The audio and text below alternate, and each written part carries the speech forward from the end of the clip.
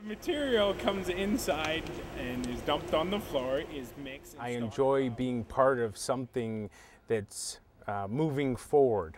David Lang can't speak enough about his recycling and composting facility in Cobble Hill. His eyes light up like a kid in a candy store. I've always enjoyed this industry. It's a challenge. There's never a dull moment, to say the least. Since opening the Fisher Road facility in 2006, he's been doing some major upgrades. When we bought the piece of property, there was 2 buildings and a very small piece of concrete that was here. We've put in multiple water collection, containment ponds, oil separators, buildings over areas that we work to keep the area more a sealed environment. They recycle a wide range of household waste, including wood, cardboards, batteries, bottles, and tires. But what they're most proud of is the composting section of their facility. We basically take all people's food waste that is developed from home, your breads, your meats, your poultries, cheeses, all that material we accept here.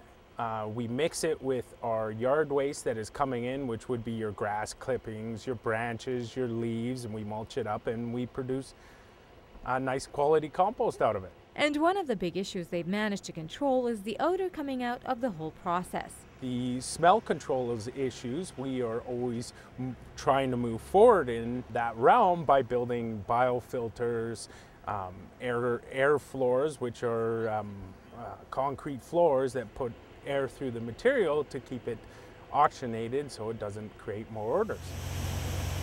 We have covered a lot of the area of where we operate, and then other outside areas we have put concrete pads and water control systems in to collect all the rainwater that hits the material and goes to a leachate collection ponds.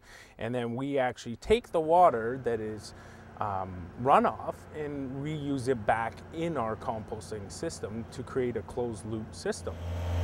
The facility also manages a lot of its own waste. Some of our waste, like cardboard and stuff, we actually use to produce dirt out of it instead of sending it across seas. All the wood waste we receive here then is now gone to produce power up at local mills. Compost gives the ability for the region to have some good quality topsoil. Lang says he's always looking for more avenues to improve the facility. He's optimistic that one day he'll be able to produce his own power, helping reduce everyone's footprint for generations to come. In Cobble Hill for Shaw TV, I'm Dunya Tosi.